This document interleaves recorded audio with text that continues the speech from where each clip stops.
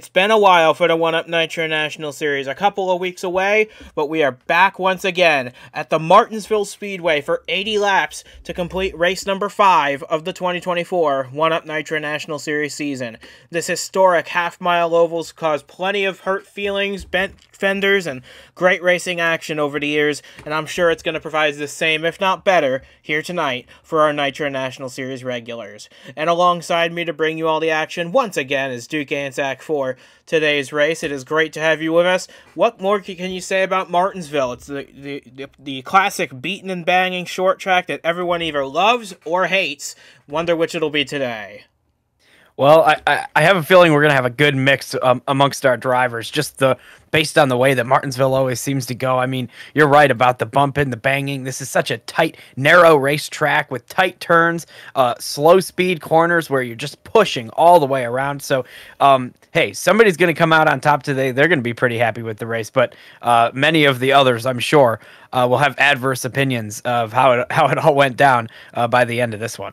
Absolutely. Tempers, they may flare, especially if we get an early incident that could set someone back quite a ways here at the start of this race. As we can bring you now the starting lineup for tonight's 80-lap, 40-mile contest. Nikki Martinez gets her first pole of the season and the first for her new race team, the SRA team, and it's going to be a great start for the 47 Dodge. Skylar Taylor gets a career-best start of second alongside her. Nick Breeding, a career-best start for him in third, as is Tegan Fox in fourth. Jensen Nomina completes the top 5, but we've got some big names starting deeper in the field. We've got Earl Sear starting 21st. Kev Shearer right alongside him. He's been a force to be reckoned with this season so far. Elijah Ironhouse was so strong at Daytona. Ryan Reed as well. Riley Hooper, there's so many big names. And last race's winner, Mike Edwards, starts all the way back in 32nd. It's not impossible to make your way from the back to the front here, but you got to be careful because the leader comes up on the back of the field quite fast here.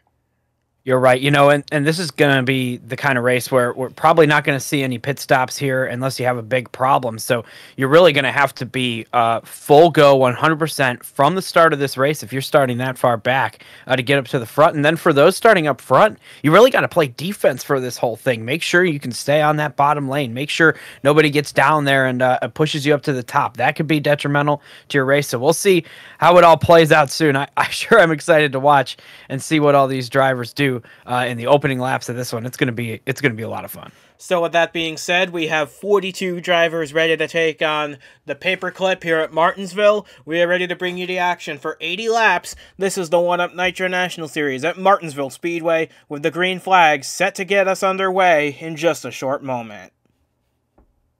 Getting set for some slam-banging short-track action here at Martinsville. It is Martinez and Taylor on row 1. The green flag is in the air, and we are underway at Martinsville. Diving it off, braking hard for turn 1. Martinez gets the jump on the 03. We'll see if Skylar Taylor is able to maintain a side-by-side presence on the outside, or if Nick Breeding in the 76 will be able to strike into 3.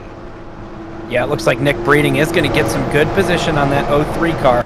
So you really have to try to get to the bottom here at Martinsville. There's not a lot of banking in the corners here, so running the outside lane is pretty difficult. If you can get on the throttle sooner than those people on the bottom, you might have a chance. It looks like Skylar Taylor still has some fight left in that 03 car on the outside lane in the opening laps of this one. Yeah, he entered this race, I believe, second in the points, so this could be a big day for him to get this race started, but he's still hanging tough on the outside of Nicky Martinez. I wonder if Nick Breeding will let him fall in line here now. Yes, he does. A little bit of well, maybe not, because Taylor seems to like that high groove, even if it's not really gaining him that much time. But I think there's going to be a lot of give in this opening segment of the race, as yes, now Breeding lets Taylor into line. Yeah, that's probably a good call from that 03 car. Get settled in here. It's only lap 4. You got 80 laps here today, so you got to be very careful to start this thing. Just keep that position. Tegan Fox, meanwhile, started in 4th, has slipped a little ways back to about 8th or 9th. You see Austin Hiller in the 84 for D4 Motorsports trying to find a way past. Looks like he'll be able to do it going into 1. Kanalka in the 7 trying to do the same. But back up front, Martinez leading her, I believe, her first laps of the season in this race as Andrew Langley gets underneath points leader James Ellison. This is for the last spot in the top 5. Yeah, this is a good position, or at least it was for this 02 car. Just being on the bottom. We got 3 wide farther back in the pack, though. It's the 92 on the inside of 2 other cars. Looks like it's all going to work out. Yeah, Ryan Griffin, Henry Thomas, Ashton Blevins. It looks like the 21 backs out of that. Wise decision. You don't want to go 3 wide here because you will lose a whole lot of time as Ryan Griffin gets the better of that position as Langley and Ellison continue to fight over 5th place, with Hiller and Fox not too far behind. I'll tell you what, for defending a position, right now the outside lane has been pretty good. You know, we saw the 03 car defend up front for a little while. It didn't end up paying off, but now the 31 has stayed right with this 02 car. But it's the entry of the corner that you're going to struggle so much because the people on the bottom really can send it off in there, slide up the track a little bit, and then get that launch off the exit, almost like diamonding the corner a little bit. So that's where you really lose your time on the outside lane. Now we move up to what could become a close battle for the 3rd position. With between Nick Breeding and Jensen Nomina running a special paint scheme for this May the 4th race as he tries to size up the 76 of Nick Breeding, trying to get the final podium place away. But back at the front of the field, Skylar Taylor is keeping Nicky Martinez in his sights. Will be interesting to see if this 03 can find a way around, because if he can finish up front, win this race, he'll be your new points leader if things stand the way they are. True. Only 3 points out of the lead over James Ellison coming into this race. So right now, even is a really great position for Skylar Taylor. We got 1 in the pit lane. Oh, and it's the 84. We were just talking about him. Austin Hiller having such a strong run for D4 Motorsports. It comes undone. We're being told it's a leak in the fuel line on that 84 that sent him to the pit lane for service. So he will lose a lap while they patch up the hole, send them back out onto the racetrack. But that's a tough break for a team that really needed a good run to stay up in the points. Yeah, now everybody's got to watch out for maybe some gasoline on the racetrack. It's probably going to be all right, though. And it's good that the 84 is back out there on the track now. Maybe with an opportunity to get back in this thing if some cautions fall the way of the 83 car or 84 car. Meanwhile, out front still is the 47, Nicky Martinez, having a fantastic day so far. Led the first 13 laps, and no sign right now of any real challenge or any chance to lose this lead. So Martinez having a great run so far. The thing about this is, though, you see the back of the field here, and then Austin Hiller further behind. Nicky Martinez is not that far behind him, so I would expect them to be able to catch the back of the field relatively quickly, maybe in the next 20 laps or so. That will be a factor, because when you catch lap traffic here, it's really hard for them to get out of the way. That could be the opportunity Skylar Taylor has been looking for. It's true, and if you look at the back of the pack, I mean, it is absolutely too wide all the way around. I mean, they are fighting for those positions farther back.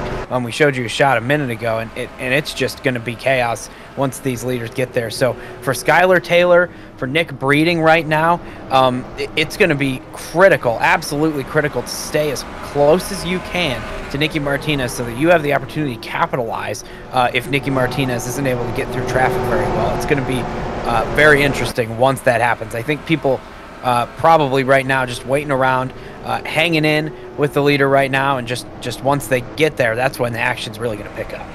Yeah, I think what the 76 and the 62, what they're doing, they're saving a little bit of equipment for when the two leaders catch the lap traffic, then they'll cruise right up to the back of them. And that will be the opportunity that them, and maybe even Andrew Langley in the 02 and James Ellison, that could be what they're looking for. As Nomina runs a little wide into turn 1, that could open the door for his quasi-teammate Langley to make a move. Yeah, that didn't look intentional. It seems to be all right for the 62, but yeah, looks like got a little bit front end tight going into the corner right there, and slid up the track. Those front tires sliding. Here's the 84 with a little bit of a tire advantage on the back of the pack, but maybe an equipment advantage as well. Caught up to the back of the pack and is now starting to make his way back up through the field, trying to maintain being one lap down to the leader, Nicky Martinez. The problem he's going to face, though, is when Martinez catches these other cars and starts lapping them. Because once she laps a few of these cars, those cars will be in the free pass position, and it will no longer be the 84 in the position that he needs. So he's got to hope for a caution before the leaders catch the back of the field here. Yep. Yeah, absolutely true. So, hey, it could happen. We're in Martinsville. It's the paperclip. There's a lot of beating and banging going on around this short half-mile speedway that we have here. So anything is possible. So hope is not yet lost for Austin Hill. No, but looking now a little further back, this is the battle for 11th position. Henry Thomas on the back bumper of Ryan Griffin in the 92. We've honestly have expected a little more out of these two cars this season. Ryan Griffin, he might be facing a little bit of a sophomore slump this season. I don't know, but he's been up front a few times, but nowhere near what we expected out of the Fingai Saitomi team that have dominated races in the past and won so many in that 92 car. Yeah, you're right. I mean, we expected that car to be running up front for a significant portion of the races this season, and we just have not seen it so far. And, you know, solid middle of the pack right now, but you really the performance has not been what we expected by any stretch of the imagination for that 92. But hey, that gives us opportunities to talk about new faces at the front of the field, like this 47 car of Nicky Martinez, like the 76 of Nick Breeding. This 03 car, of course, won the championship last year with a different driver, so Skylar Taylor is a new face at the front as well. But in all honesty, Nicky Martinez, she's no stranger to the front of the field. She won at Trois Rivières last year for Kings Motorsports. Left the team after it shut down, started up a new team, a new Dodge effort. Hasn't had the results she's wanted so far, but this is a fantastic run so far in the opening stages at Martinsville. It's true, and this car looks good out front. I mean, Nicky Martinez has been wheeling it so far this year, and I mean, it's great. You know, this a driver that we've seen a lot of great things from. We're expecting a lot of great things from in the future, and right now leading the way is the 47 car, and starting to pull away from Skylar Taylor. That could become critical in this race. You know, as you start to pass the lap cars here, you want to build that gap. You want to have people in between yourself and second place. So Nicky Martinez right now just working on extending the lead little by little, lap by lap, and once you get to the lappers, you have to get through them as quickly as you can to make it all work out.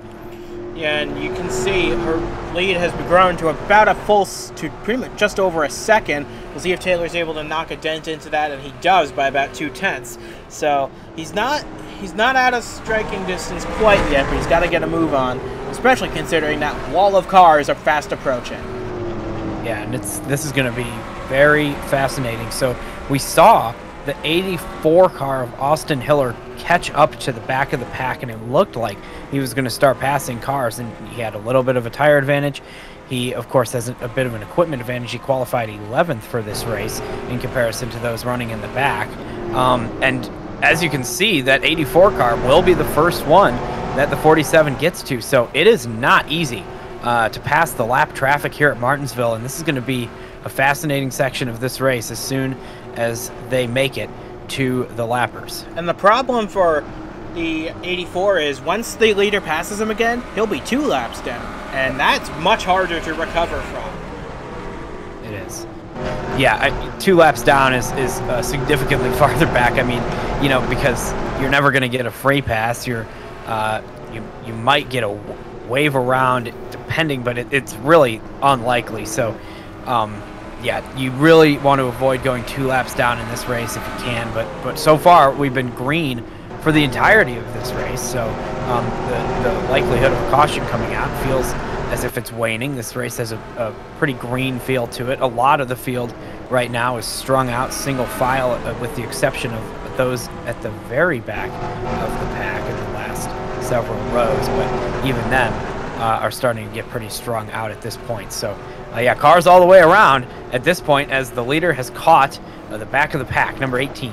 That's Linda Vaughn making her one-up debut in the 18 for Jeff Bolton Racing. That car making its first start since Daytona, and started 28th, fell back a bit, but honestly, I think the goal for that 18 just to make some laps around this place. And you see the 72 of Kadyryashov making his first start in the 1-Up Racing Series as well for Roberts Racing.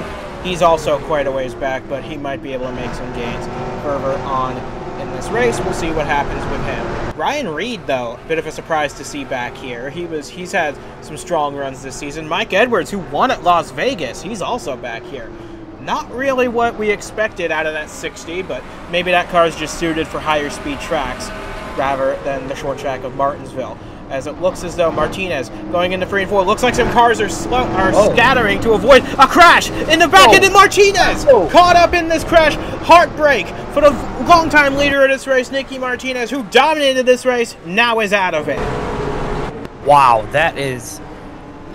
I mean, there's always the danger of that here at Martinsville. It looked like whatever it was probably started around the middle of the pack as Earl Sears started 21st, was running around there in this race, and still the stack-up continues until the pace car gets out on the track. And here's Nicky Martinez making this heartbreaking drive in the pit lane. And Skylar Taylor now with damage as well. Yeah, that's the top 2 in this race with severe damage on their race cars. This 47, I believe, is going to be out of this race. We'll see if the 03 follows her there. That hands the lead over to Nick Breeding in the 76. What can he do for the rest of this race? But you're right. It was Earl Sear that was stopped in the middle of the track that started this whole mess. And unfortunately for Nicky Martinez, after such a fantastic race that was going for her, now it's going to end in a retirement here on lap 38.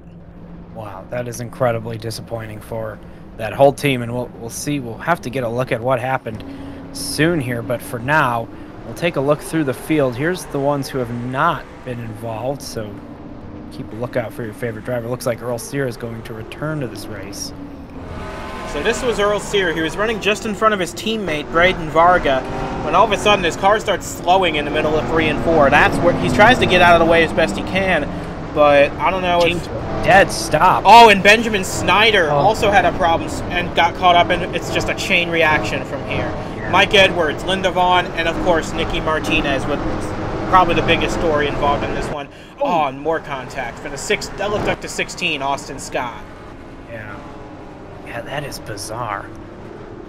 I haven't seen. I mean, his car just completely turned off. That is a fascinating thing. Here's the melee afterwards as everybody caught up to the leaders who had just crashed. It was kind of a chaotic moment, but yeah, Skylar Taylor with damage as well. And then this is the contact that we saw in the pit lane. They're just stopped there behind the 72, can no longer move. Wow. So it looks like the cars are starting to scatter in front of Martinez, trying to go, just was too indecisive on which way to go to avoid it, and just plowed straight into the back of the 18. It's an unfortunate break for Nicky Martinez. It really is, because she had the dominant car of this race. Now it's going to finish 38th as a result. But it's true. You approach that accident so quickly. I mean, you really don't have a lot of time to react, and you also don't want to get on the brakes too hard because you don't want to get wrecked from the drivers who can't see through your car behind. So, yeah, like you said, a tough break. But now we've got a new leader in the 76 of Nick Breeding. And this will be interesting, especially with 3 lap-down vehicles starting to the inside of this 76. One of which being Austin Hiller, because like we said, he got involved in the crash, so there was no free pass under this caution. As we get back racing at the halfway point of this race, 39 laps to go. And I don't know, all 3 of these cars, I believe, have damage, so we'll see about Earl Sear, who was in the middle of the pack. We've known that car to have some speed, but not exactly today. This is going to be really good for the 76 of Nick Breeding, who is going to drive away while all of his competition is stuck on the outside lane. Now the 62 has gotten through, but behind that, our 02 car is just stuck along with all these other people behind those lap down cars. This is going to be intense. Yeah, but honestly, Nick Breeding out in the lead of this race. This has been a great run for him so far. He was going to probably get a top 5 anyway, even without this crash. Now he's in position to win it. Is to see Austin Scott with some more damage repair. He rejoins. Let's see if he's able to blend back in Ooh, he's almost got into Logan Williams there, but he's able to rejoin without much issue. But going back to what I was saying about Nick Breeding, this is a strong run for him and for that team. You know, BTB Motorsports has been here for a long time. They've had their struggles, to say the least, in the Superstar Series. Last week at Silverstone was their first start of the season with just one of their cars, Brandon Beal. So they've had their fair share of struggles up there, but down here in the Nitro National Series, they've had fast equipment, and it's showing here today. Nick Breeding comfortably out in front of this 62 car. Yeah, and I'll tell you what, the 62 and the 76 have been putting on a show for third place for the majority of this race, and now that battle is for the lead at this point. Now they have that buffer of Austin Hiller between them, who looks like the 84 has maintained much of the speed of that car. The damage is not impacting that driver so much right now, and he's just sitting there in third place.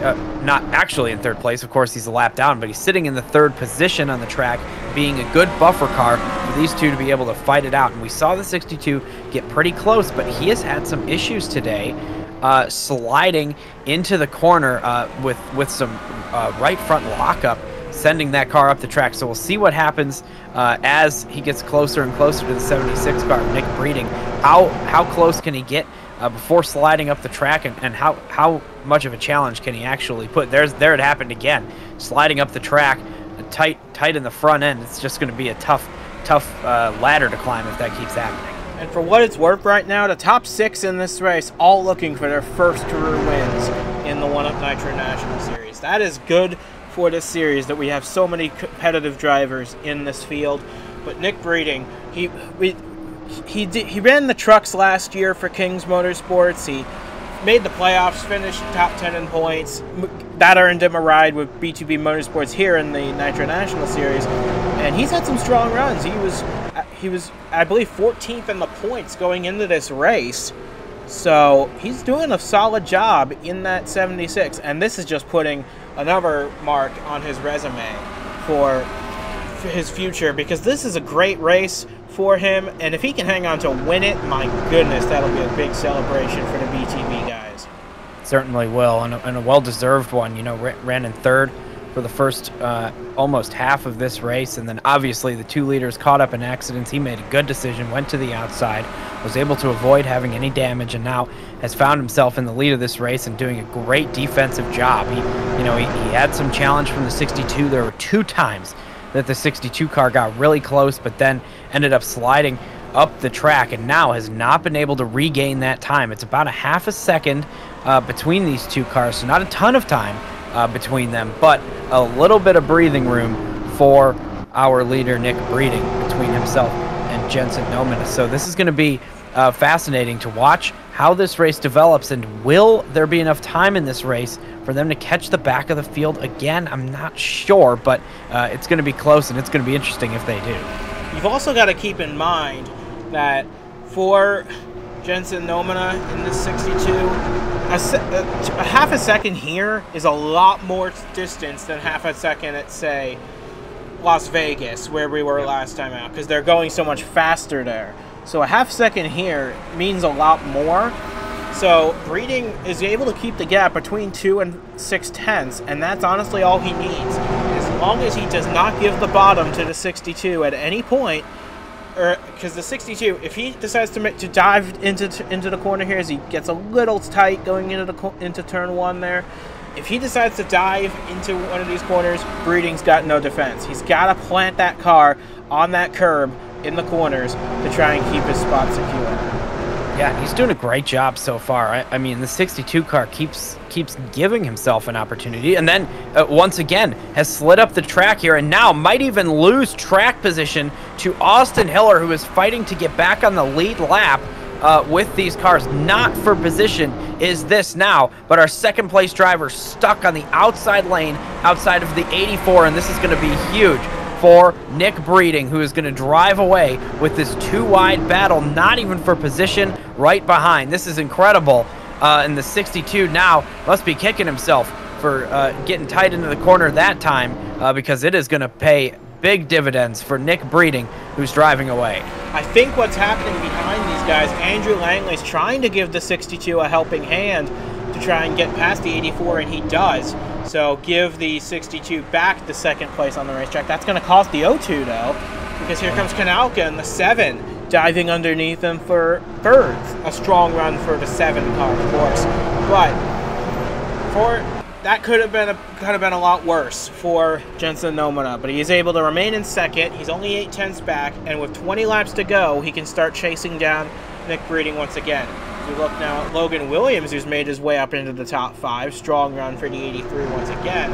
But yeah, the 62 has to be thinking about the end of this race, what he needs to do to try and get a fender underneath that 76 to try and get the win away. Yeah, you're right.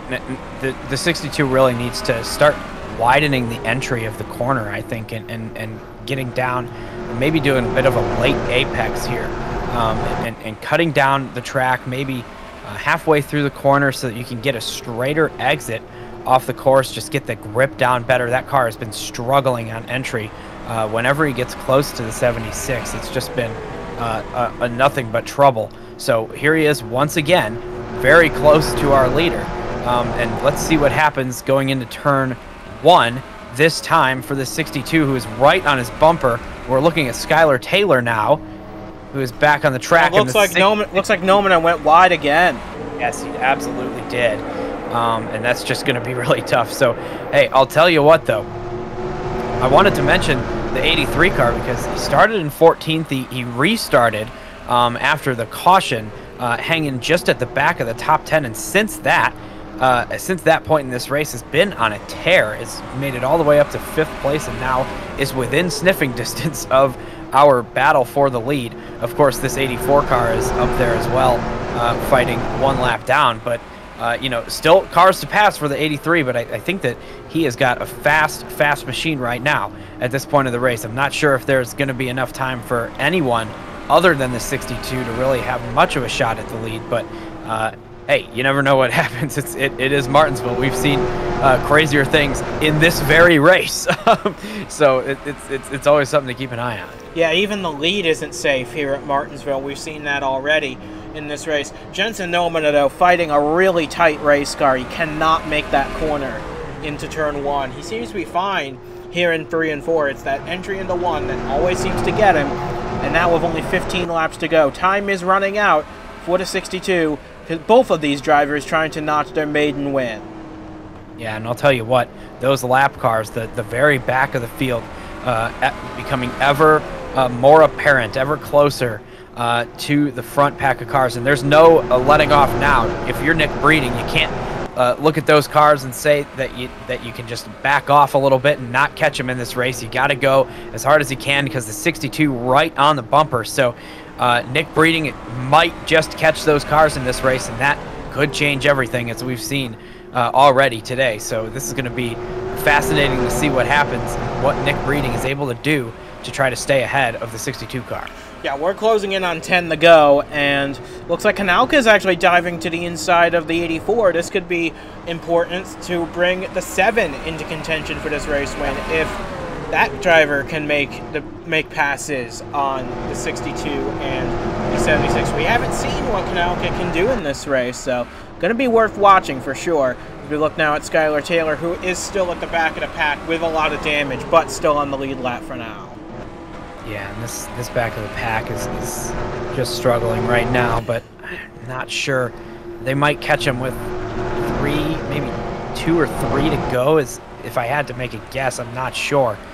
It's going to be interesting. The 7, however, has cleared the 84 car, so yeah, as soon as that 7 starts to get some heat out of those tires and really gain that rhythm back, might come into contention for this thing. Meanwhile, the 83 is going to pass the 84 as well, it looks like, in the next lap or 2. And then there's a train of cars behind the 83 who might be able to get by as well. So this could get interesting. If they do catch that lap traffic, we'll have a lot of cars right with our leaders. Yeah, you see the 83 of Williams has cleared the 84, and they are now trying to close up. This could very well be a 4-car battle for the win, as we have now 8 to go. Nomina doing whatever he can to try and make a pass on the 76, but he's just not, doesn't have the car under him to make the turn. He's way too tight. But never say never. We've seen bump and runs happen here before, and that may be what it takes to get Nomina to victory lane. Do you think maybe Jensen Nomina should use the force? It's not out of the realm of possibility on this. We are in Martinsville. Of course, of course. But for Nick Breeding, he's just got to hang on for 6 more laps, and he can celebrate with BTB Motorsports for his and their first career wins in one-up competition. Yeah, I'll tell you what, this 62 car, we might not be giving Jensen Nomina enough credit. I mean, he has stayed right with Nick Breeding throughout this entire run. I hate to interrupt. We got a smoker, and it's Ryan Griffin. Ryan Griffin, wow. Out of the race with 5 to go. That's a very heartbreaking situation for Ryan Griffin, who was already doing rough in the points as it is. This is going to send him even further down the table. Tough break for the Fingai Saitomi team and Ryan Griffin, especially as we now come to 4 laps to go. Yeah, Ryan Griffin was 16th in the points, 43 points behind the leader, and it's only getting worse after that. A really tough break after running what would have been a complete race today, start to finish for that car. Now has gone up in smoke. Meanwhile, everybody has started to pass this 84 car, who I believe is suffering from the damage at this point in the run, and it is getting close to the end of this race, and they are getting closer and closer to the lap cars. So I don't know what this 76 is going to be able to do, but right now he's got a really solid gap, one of the biggest gaps we've seen over the 62 car in second place. So that could be critical for this race as the laps click away so quickly. And if Nomina runs wide again in 1 and 2, he might even lose second and third to Kanauka and to Williams. So he's got to be on top of his game to hang on to second, because I think the wind's starting to slip away as we're coming to the white flag this time. It's true for Nomina. I mean, it's been a fantastic race, and you're not really close enough at this point as they take the white flag to really make a move. Of course, Skylar Taylor is right there in front of our leader, who's dealing with dirty air for the first time since the restart. Coming for 3 and 4 now for the final time, Nick Breeding driving for BTB Motorsports. They've had a season from hell to start this season. They get to celebrate now as Nick Breeding picks up the win at Martinsville Speedway for their first win in one-up competition, for his first win in one-up competition. What a virtuoso performance from this 76. Jensen Nomina brings it home second, a career best finish for him and for Kanauka in third. Logan Williams fourth, a great drive through the field. James Ellison gets another top 5. That'll extend his points lead at the end of this race. Great run for him. Andrew Langley, first career top 10 for him, as is for Tegan Fox in 7th. First top 10 of the season for Fox. Riley Hooper started deep in the field. He came all the way through to finish 8th ahead of Aiden Clare in 9th. Robert Weaver, who took the fastest lap point, completes the top 10. But for Nick Breeding, what a fantastic race, a great first career win, and for Nicky Martinez, what a disappointing end to a great, promising day. Yeah, that is extremely tough for Nicky Martinez, who led the first half of this race in dominating fashion, and yeah, just extremely unlucky. There was nothing anybody could have done. The 3-car just completely stopped on the track, and then the avoiding just wasn't going to happen for the entire field. So, hey, Nicky Martinez, great run, but at the end of the day, Nick Breeding was the one who really came out on top and capitalized on what happened and did so in a fantastic way. It was great to watch a dominating performance from that car. So from Duke Anzac and from myself as well, we say goodbye from Martinsville Speedway. We'll see you again next time for the race at Provo Motorsports Park for race number 6 of the season. The Nitro National Series gets a standing start race next. We'll hope you'll join us for that as well. But for now, so long from Martinsville. Congrats to Nick Breeding. He and BTB Motorsports break their goose eggs in quite an impressive fashion.